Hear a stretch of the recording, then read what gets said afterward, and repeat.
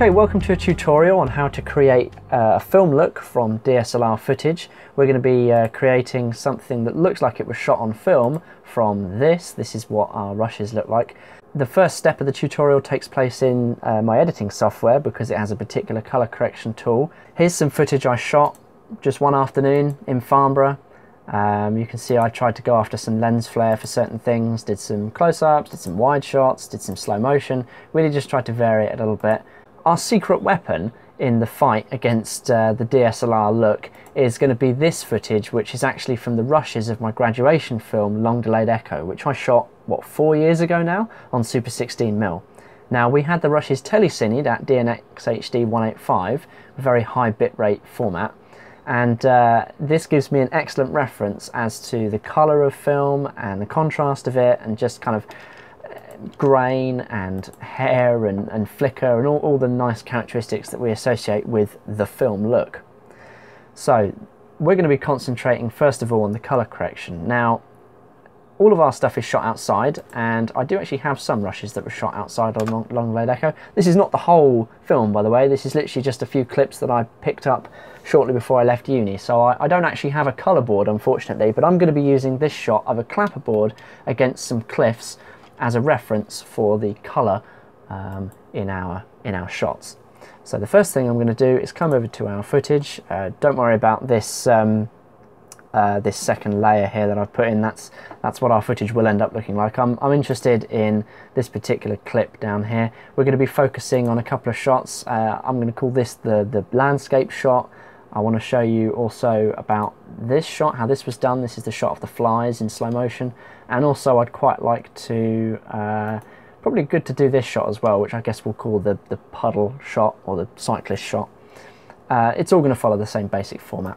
So with the landscape shot, the first thing I'm going to do is drop in a color corrector. A lot of different editing packages have this 3-wheel system. It's pretty standard across the industry, but I'm particularly interested in it for these pipette tools.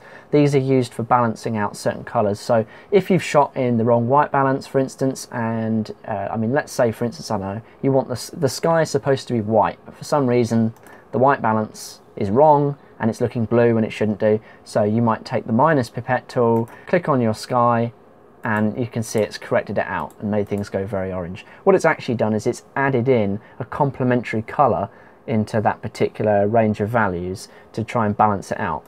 We don't want to do that. We want to do the opposite. We actually want to add in colours from a separate shot. So with our shot selected and our video event effects window open, we're actually going to go back over to our shot of the clapperboard. This is what we're going to be using as our colour reference, and we're going to select different values from this shot as a reference for the colour of the landscape shot. So let's just, yeah, that may not make sense, but you'll see once we get on. So the first thing I'm going to want to do is select the plus pipette, the choose adjustment colour tool for the low ranges. So this will be what we would call the shadows. So I'm going to pick something on here that's dark, so the shadow between the two sticks on the clapperboard seems like a pretty good representation of what a dark colour is, what black is.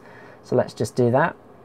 And then I'm going to pick a mid-tone, which I guess will be the perspex of the board.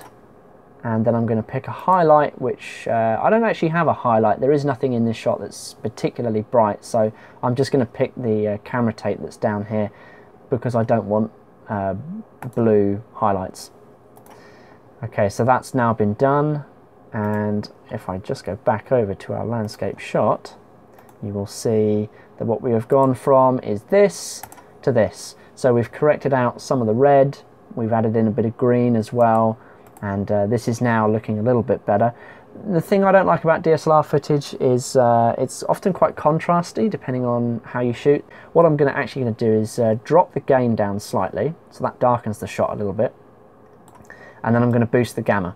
So effectively that flattens out the shot a little bit, so I'll show you before and after, and you can see we've lost some of the contrasts. Now we will get some of that back when we add in the film grain, but for now it just makes it look as if the film has got more dynamic range.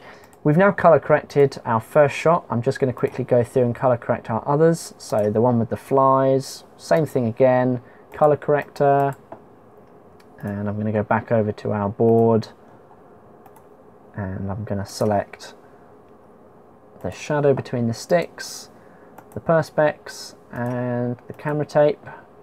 And where's that fly shot gone? It's over here. The trouble with this method, unfortunately, is that you're introducing a lot of green and blue into the shot, and that means you're losing a lot of orange. And I know for a fact that orange does actually pick up really well on film, as evidenced by this amazing sunset that we caught on long glade echo. So what I actually want to do is add back in some of that orange. So I will just color correct our puddle shot to show you why that's necessary. And how we can achieve that. So again, color corrector, go back over to our board. By the way, a still of this board will be included with the tutorial pack that you'll be able to download with this. And then I will just take out some of the contrast again. So again, this is a really good shot to show you what happens when you drop the gamma. Suddenly the whole brightness of the shot goes, but you then boost your gain to bring some of it back. So what that does is flatten out some of the contrast quite a lot, actually. Don't worry that the actual the middle of the sun, which would normally be blown out, is not blown out, because by the time we finish with the shot it will be. So we've color corrected that shot. Now what I'm going to do is I'm going to add a secondary color corrector. Secondary color correctors allow you to select particular colors to do. So if we were doing a little homage to Schindler's List here, maybe we'd select, I don't know, the color of the cyclist's jacket and just have that in color and everything else in black and white. What we're actually going to do is select the orange, or the sky colors, because we want some of that back. We want to get some of the orange back into the shot. We don't want it to be completely corrected out. So I'm going to show mask, and this will allow us to see what color ranges we're dealing with. We just clicked the pipette tool there and selected a color, and now we can choose how wide we cast our net. So I'm going to start by smoothing out some of the luminance values. This will allow us to have both a very bright color, and also, if we just go back, kind of a slightly darker shades as well. We'll smooth out the saturation so that we can have both a very intense orange and a not so intense orange. And I think I will just increase the high up a little bit. And then in terms of the hue, that will allow us to get some of the reds as well as some of the yellows as well. So we're going to end up with quite a broad spectrum of colours that we can grab onto. What we're effectively doing here is creating an alpha channel. So the white is where the colour correction that we're going to apply will be applied the most, and the black, it won't be applied at all, and everything that's grey will it'll be applied but not as strongly. So just to uncheck this show mask checkbox, I can show you what that means. If I slam everything up into the reds, you can see that where our mask was white, the sky's been changed completely to red, and where it was more sort of grey, kind of in these areas over here, it's changed a little bit to red, but not massively. We don't want it to be changed to red, we want it to be changed to orange, so I'm just going to pick a particular shade out that I quite like the look of, and so that is a before and that is after. So we've added back in some of the orange there. I might tweak that a little bit. In actual fact, I've actually got a preset which I created for this. So that, yeah, that's what I am using for all of these shots. I call it orange highlights. Unfortunately, I don't think I can include that with the tutorial, but now you've seen how I made it. So I will just add back in that preset. So again, to show you the mask, I selected an area of orange, played around with the values a little bit until I got something that I quite liked, and then color corrected it and added in a bit more kind of orange to bring that back in. And the same with the landscape shot. Actually probably has the least effect on the landscape shot because it's just dealing with the grass, but you do notice it slightly. If I just check it on and off, you can see that it goes from kind of quite desaturated to a little bit orange. And that is everything you need to do to color correct these shots to begin with. So you're now ready to export. Once you've done the entire sequence, you can export it. I'm going to export it as an image sequence because that will give me the highest quality. I'll export it as a TIFF image sequence. I'm not going to go through how to do that because it will vary from software to software. And the next step of the tutorial is going to be over in After Effects, which is where we're going to head over to now. Okay, here we are in After Effects, and as you can see, this is the project that I was working on for this film look. And what I've got is my image sequence here. This is our color corrected footage, but it doesn't have anything else applied to it. So as you can see, I've gone through every shot and I've done the color correction that we spoke of and added the oranges back in and everything, but there's nothing on there that particularly makes it look like it was shot on film. There's no grain, there's no flicker, there's no hair, there's no what I would call wiggle. So what we're going to do is add these effects back in. Now, if you're working in Premiere, there's probably a dynamic link thing that you can do where you can open up the whole project as separate shots. I didn't have that option available to me. That's why I did it as an image sequence. So what I've actually done is I've imported the image sequence in, and then I've gone through and broken it up into separate shots. So that's literally just a case of importing the whole image sequence into its own composition, getting to the frame where it splits, where it cuts from one shot to the next, and doing Control-Shift-D to break it into two shots. And I did that for every single shot in this sequence. I think there's about 20 of them, I think. And that's what's given us this. The reason why I wanted to do that was because I wanted to work on each shot individually. It gives me a little bit more control. And as you know, we're focusing on 3 shots, the first of which is going to be our landscape shot. So the first thing I'm going to do is select that particular layer, and I'm going to come over to Layer Pre-Compose, move all attributes to a new composition, and I'm going to call it 04 Landscape, because it's the 4th shot in sequence and I've nicknamed it Landscape. And to make things tidy, I think I'm also just going to trim the edges of this out a little bit, because I don't want the whole layer to be a comp. I just want that shot. So I'm just going to come over and trim those edges out a little bit. Okay, so let's open up our composition. So all we've got at the moment in there is our original shot, and what we want to do is add some grain to it. So the first thing I'm going to do is select some film grain. This is actually some 35mm film grain that I got from Vision Color, their organic texture pack, and I can scale it down. I think it's 80% because it's in a 2K format. That brings it down to HD, and I will just again trim that so that it doesn't hang out over the edges of our clip. Now, most tutorials that you watch online will say that the next thing you need to do is change the transfer mode to overlay, and you're pretty much ready to go. They'll just and it's good because you can do that in pretty much any editing software these days, but I don't think that gives you the most realistic results, because that's not the way film grain works. The amount of grain you get in an image is dependent on the actual luminance of that particular part of the image, and I can prove this because during the filming of Longblade Echo I messed up and I did this shot, which was massively overexposed. And I've got 2 stills here on top of each other. They're sequential, so literally from one frame to the next you should be able to judge the difference in grain. Let's come and take a look at the highlights. This particular bit of rock over here is massively overblown, and if I'm switching from one frame to the next, there's literally no perceptible difference in the amount of grain from one shot to the next. If you look at the midtones, so just kind of these areas that aren't 100% overexposed, you can see a little bit of difference. You can see a little bit of grain there. And if you go to the shadows, I know this isn't even that dark because, as I said, I overexposed the shot, unfortunately. You can see a lot more difference. Now, some of this is going to be digital noise, but that is attempting to cope with the grain. And I can prove this even more by going into a shot which has both light and dark. So this is the famous flare sequence from that film. And you can see the flare itself, there's literally no change in grain from one shot to the next. But if you look at the shadows in the kind of darker areas, there's a lot of noise, a lot of grain going on there. So what we're going to do is attempt to replicate this. So what we're looking for is a way that we can get there to be more grain in the shadows than there is in the highlights. So the way we're going to do this is we are first going to duplicate our original layer and drag it above our film grain, and then I'm going to go and tint it to turn it black and white, and we're basically going to make a luma matte.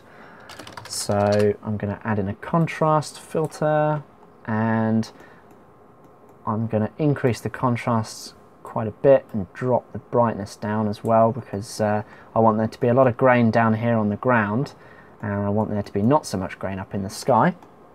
And then we're going to choose in the track matte for our grain, Luma inverted matte. So what that's basically saying is that everywhere that is dark in the image is where that grain is going to be most opaque, and everywhere that's light in the image is going to be where it's most transparent.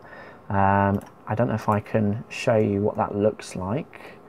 Can I drop that in somehow? So yeah, if you just take a look at the film grain layer on its own, it's still using that Luma matte that we created. You can see that it's practically transparent where the sky is, but as we get further down and we get into the kind of foliage down here, there's a lot more grain, which is more lifelike. It is more like what you would see in real life. So that is my technique for adding grain. I think that's much more realistic than the other methods out there. And the good thing is you can actually control it. So you can go, well, you know what, actually, I wish there was a bit more grain in the sky. I kind of, you know, I want to trick the audience into thinking that I shot this on a different stock or whatever.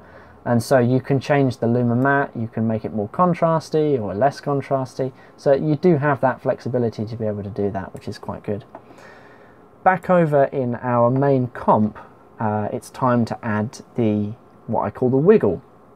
So let's just open up the editing software for a second. I just want to show you a little shot here.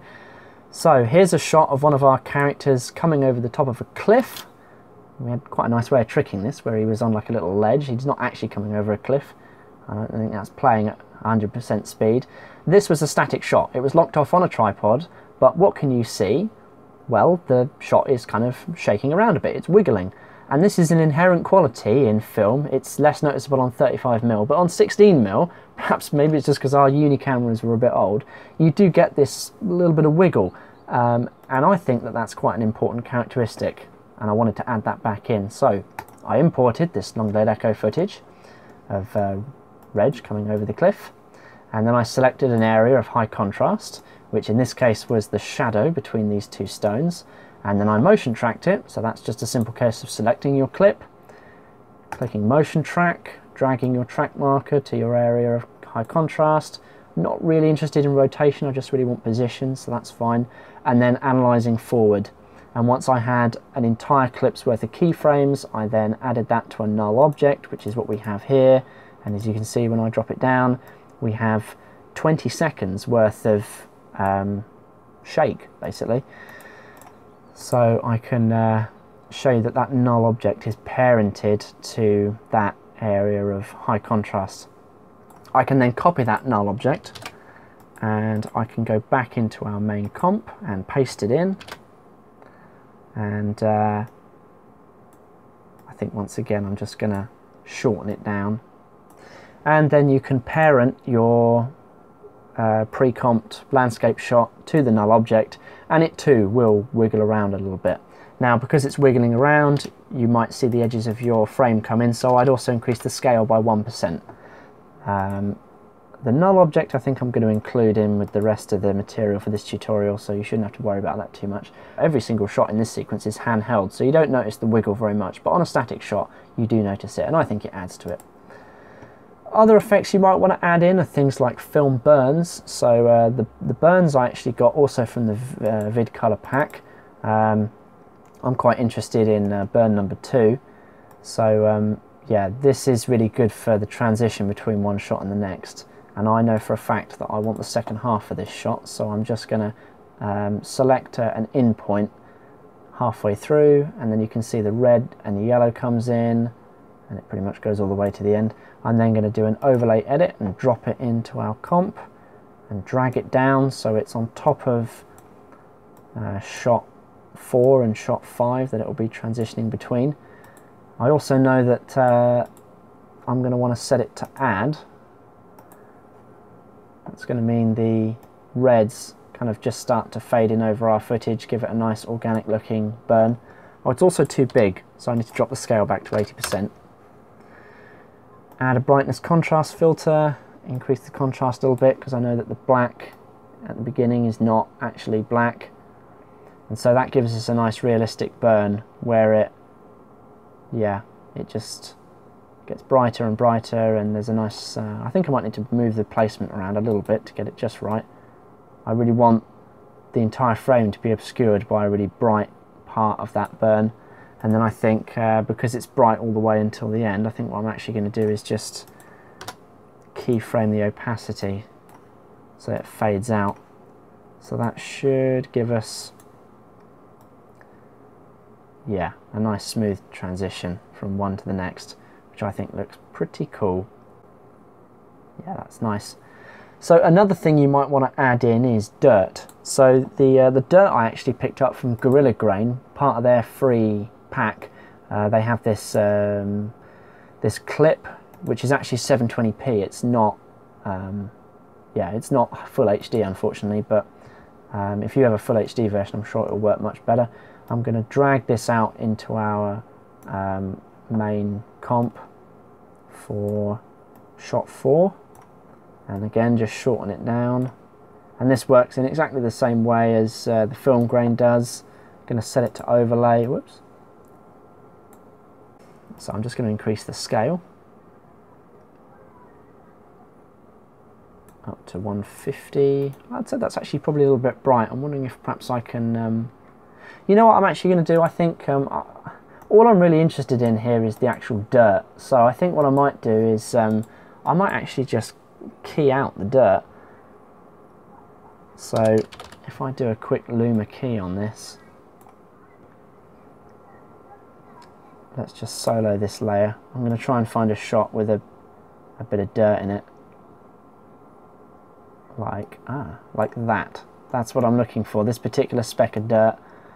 And I suppose I could key out darker or I could key out brighter. Yeah, increase the threshold. And I will feather it by 1 pixel. I'd say 0.5 of a pixel actually. So this means that it will only give us the dirt in the shot. It will only give us the hair. It won't give us any of the flicker. So all it's done is add in that slight bit of dirt there, which is nothing major, but it just adds a little something to the shot. It's particularly useful in areas where there's brightness. So on that puddle shot, for instance, it's going to come in really handy for that. So I'm just going to show you the finished comp that I made. I'm going to show you the bug shot because there's some interesting stuff going on in that. For this particular shot I added in a light leak, so that would be, for me I'm using it almost as like a type of flare. So I got those from Vegasaur. So if I just open up shot 13 to show you what I did, I actually imported, I did what we did before, made a pre-comp and did the film grain, but then I thought, you know what, I'm going to add in a light leak, and the thing is the light leak will add additional brightness to your shot. So I wanted that to be reflected in the luma matte of the grain, so I ended up pre-comping again and adding in the light leak on top. So as I say, the original footage looks like this. The light leak from Vegasaur just literally goes in over the top. I used a screen transfer mode. And did I add anything else, any kind of color correction? No, it just went straight in as it was.